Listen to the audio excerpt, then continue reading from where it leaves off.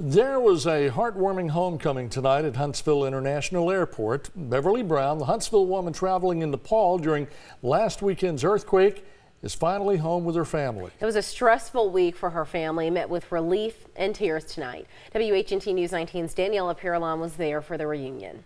The airport terminal is where people wait, anxious and excited to welcome loved ones home. For this family, it's a reunion they feared, at least for a moment, wouldn't happen.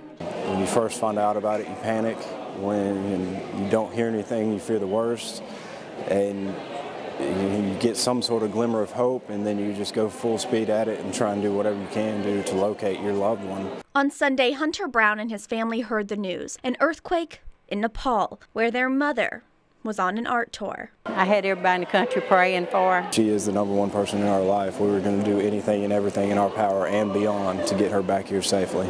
It took a team of county, state, national, and international leaders, but they finally located Beverly Brown. Look. Friday night, she stepped off a plane into their anxiously awaiting arms.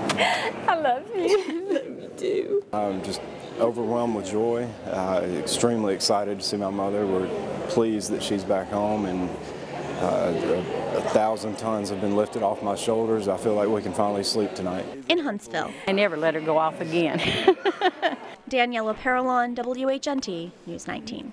Now, the family is encouraging people to help the Nepalese people, including one family who went out of their way to care for their mother. They ask anyone who can make a donation to contact one of the 12 branches of the First National Bank of Pulaski. We have more information on WHNT.com.